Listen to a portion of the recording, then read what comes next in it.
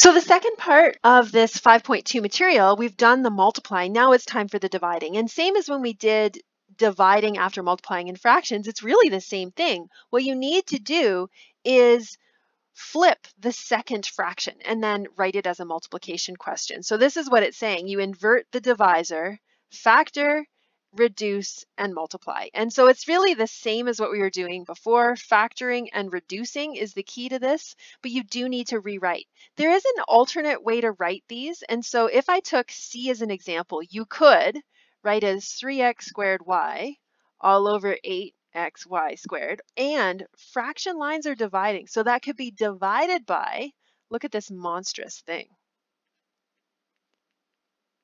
So this complex question is something that you're going to see in Math 50. It is the same as this question. So don't get hung up on how shocking this looks. It's exactly the same thing. And so this is an alternate way to write the same question. This one's way scarier. And we're going to focus on this way because it's more comfortable, but it is exactly the same way. So with these ones, when I was doing the fractions, I would simply invert the second fraction, multiply by the reciprocal is the way we would have said it in fraction land, and then multiply across the top and then reduce. So we get a final answer for this one of 2 over 3. Again, multiple ways to get there. I'm not going to bother saying them all again. Hopefully you found your way and are happy moving forward to the answer. So C, I'm going to rewrite it so it is a multiplication question.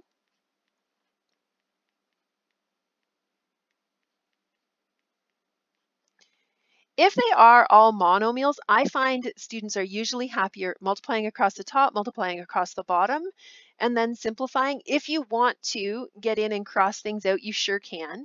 But again, I'm going to try and streamline my instructions on this one for the most common thought process. I apologize if it's not yours. And then simplify these ones out. And so I'd get a final answer dividing both top and bottom by 12. And simplifying my expression, my variables, I'd get 3y's on the top. I'd get a 6 on the bottom that divide this by 12 and divide that by 12. And then I'd get 2x's on the bottom.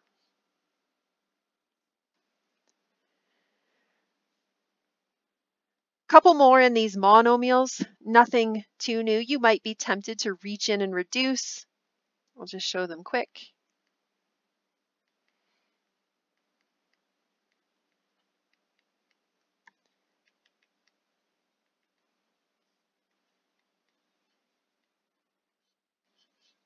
Getting to your final answer here. And the last one, taking the time to rewrite them. I think I can just do it in my mind, but I can't.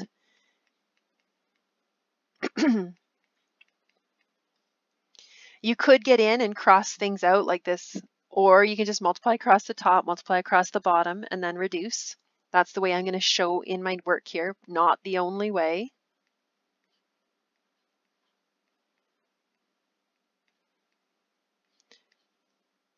We'd end up with a final answer of x over y.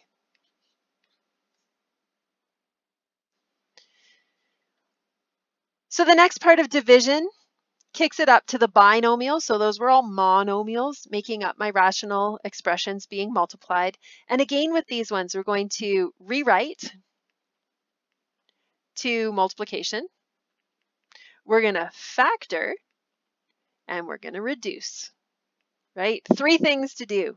None of them are overly wordy, but there's a lot involved in them. So the top part of my, rewrite this one. That's why I just wrote the instructions. Should follow them. Rewriting it to a multiplication problem, flipping the last fraction top for bottom. Common factoring the top of the first rational expression, common factoring the bottom of the first rational expression, common factoring the top of the second rational expression, and common factoring the bottom of the second rational expression. This beautiful moment of crossing everything out that is exactly the same, top and bottom, isn't that satisfying? I'd get, and you could cross some numbers out here. I'm going to write it as 6 over 36, or my final answer of 1/6. And there's not a whole lot about that original question that makes you look at it and go, yeah, that's probably 1/6. Okay, a couple more on the page. I'm going to do this one, and then I'll throw the answers of the last two up here to give a shot at. So not common factoring, a trinomial, -6. It is a simple trinomial.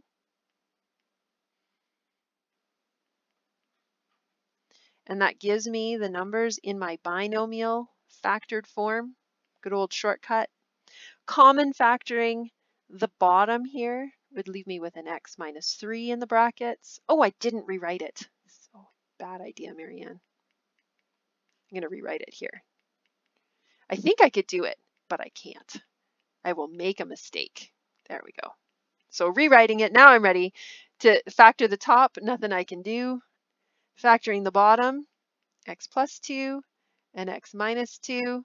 And then I get so excited about this part, crossing things out that are exactly the same top and bottom. If you want to cross out some numbers, go for it. I'm going to try and be consistent and do this step that sort of gets us to where we're at and then allows us to kind of pause there for a moment and then take it one step further.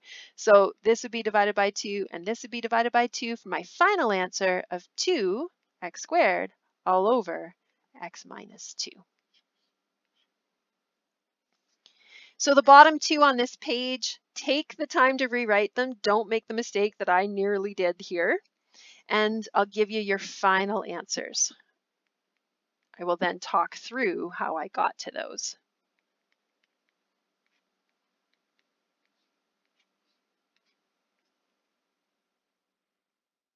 So showing my thought processes and talking this through for B, I'm going to rewrite it. I almost forgot again. Flipping top for bottom. And starting with the top of the first rational expression, common factoring it with a 3.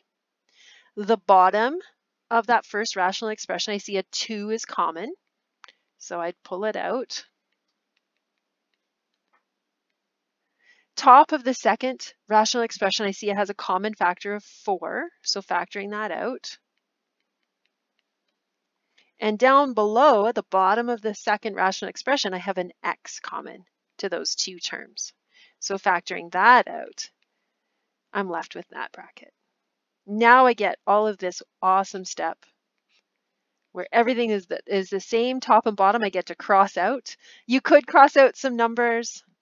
I'm going to rewrite it and then take that pause step to then take it one step further. I'm going to divide the top by 2 and the bottom by 2, so I get a final answer of 6 over x. For D, my thought process on this, rewrite it.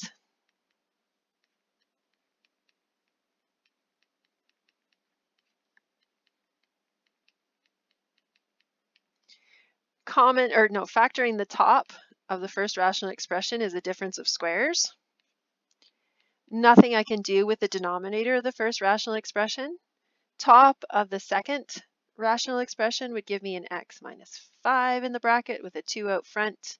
And, oh, it's a trinomial, wouldn't you know? We got -15 at the top of my number puzzle. I can use the shortcut, so I'm going to slap it down with a shortcut in factored form. Anything that is exactly the same top and bottom, I can cross out and rewrite where I'm left over with, or kind of a pause point here. Dividing the top by 2 and the bottom by 2, I get to my final answer of this x minus 3 over 2x. I'm just going to extend this video one more. There's another one that is so satisfying to do. If we have the time, I'm going to write it out. You might need a separate piece of paper. This one used to be on an old worksheet that I used to give, and it was so fun to do. So we got 14x minus 7 all over x squared plus 3x minus 4. That's going to get multiplied by, on the top, an x squared plus 6x plus 8. And on the bottom, a 2x squared plus 5x minus 3. Doesn't this look like fun? Come on, this looks like fun. We got divided by an x squared plus 2x on the top. And on the bottom, a trinomial, but a simple one. Okay, so the first thing I'm going to do is rewrite this as a multiplication because I can deal with a multiplication. That's 14x minus 7. Sorry if that was messy at the top there. Just recopying everything here, or copying everything.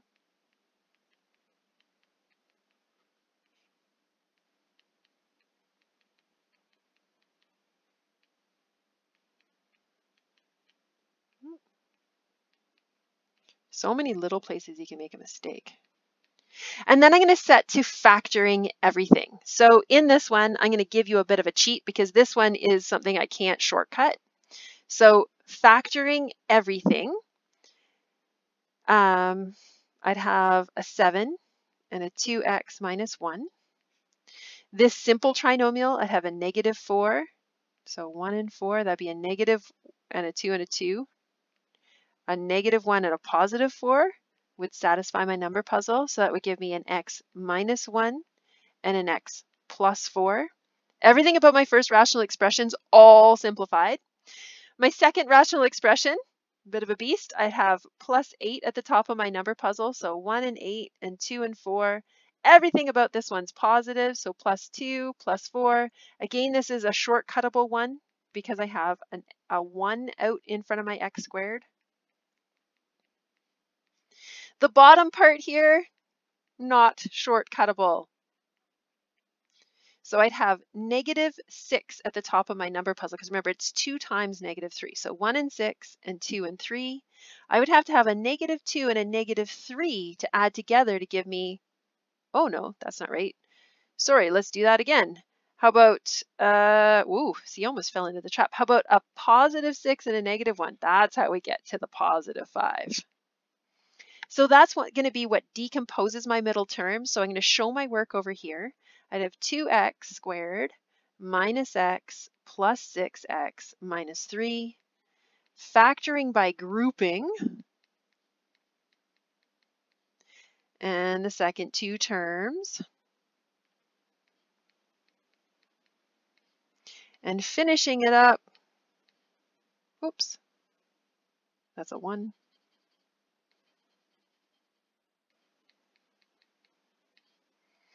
And writing it in place. So satisfying to write it in place. And on to the next. Another trinomial. Oh my goodness, running out of space. I'd have negative 3 at the top of my number puzzle. So 1 and 3, only way to do it. How about a negative 1 and a positive 3? Shortcuttable. So x minus 1 and x plus 3. Bottom part, common factoring that. Whew. Now comes the fun part. You ready for this? Everything that is exactly the same top and bottom, I can cross out. Doesn't matter where it is, so long as it's exactly the same, I can reduce it. Are you ready for this? Look at all that's left over. On the top, we have a 7, and on the bottom, we have an x. So that is your final answer of that monstrous question.